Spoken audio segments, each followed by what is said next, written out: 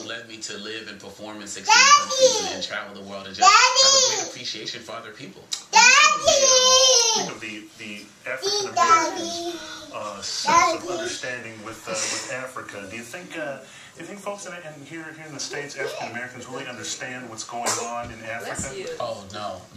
We definitely need to deepen our understanding and knowledge. Many African Americans, just like many Americans in general, view the African continent as a country.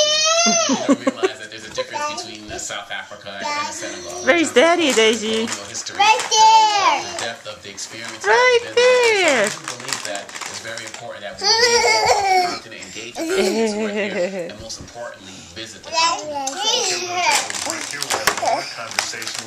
Just slow down, Daisy. Slow down. Yes, I'm talking again on the second part. Okay. Oh, Musa was there too? No, I'm saying we